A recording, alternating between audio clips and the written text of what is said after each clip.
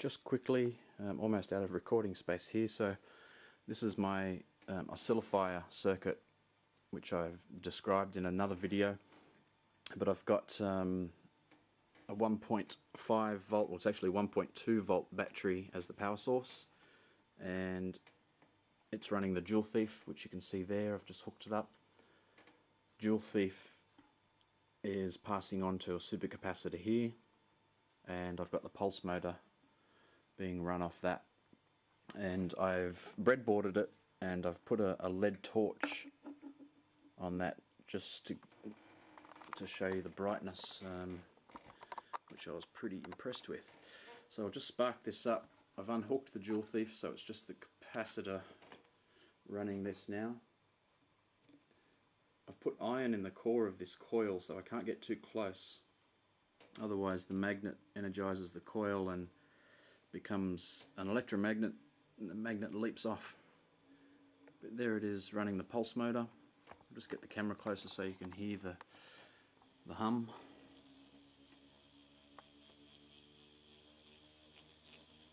Don't know if you can hear that or not. Anyway, that's not what I was going to show you. The bit that I want to show you is the self-oscillation and the brightness that I can get out of the LED torch off just that 1.5 volt battery. So here's the LED torch. I'm just going to darken the room down a bit and spark it into self-oscillation by touching this wire on the diode.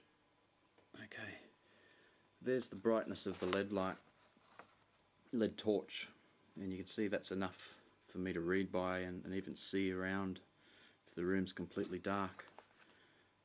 Getting very good brightness off 1.2 volts of battery being fed into the capacitor. So I can shine this at the camera, but the camera is probably just going to adjust for it. It's quite bright. Yeah, so I really just wanted to show you the kind of brightness I'm getting off this. Hold it as far away as I can.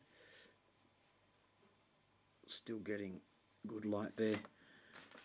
And turn off self-oscillation by touching that transistor, and there you go.